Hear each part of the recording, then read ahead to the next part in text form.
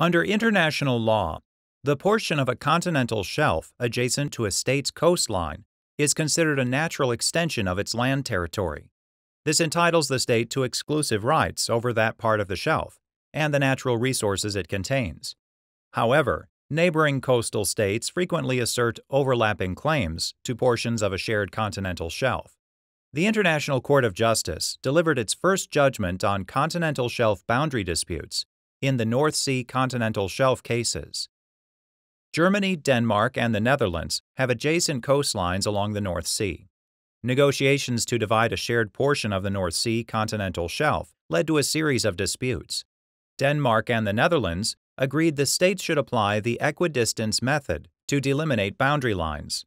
This approach would entitle each state to the portions of the continental shelf closer to its coastline than to the coasts of the other two states. Germany refused to employ the equidistance model. Based on the curve of its North Sea coastline, boundary lines based on equidistance would entitle Germany to a disproportionately small section of the shelf compared to alternative delimitation methods. After subsequent attempts at negotiations failed, the states agreed to submit their disputes to the International Court of Justice. Germany argued that it was entitled to an equitable share of the continental shelf, and that the boundary lines should be proportional to the length of each state's coastline.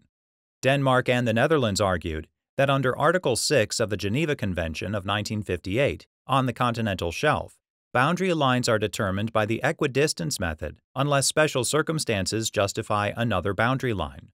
They asserted that although Germany hadn't ratified the convention, it was still bound to delimit the continental shelf using the equidistance method because it was a rule of customary international law.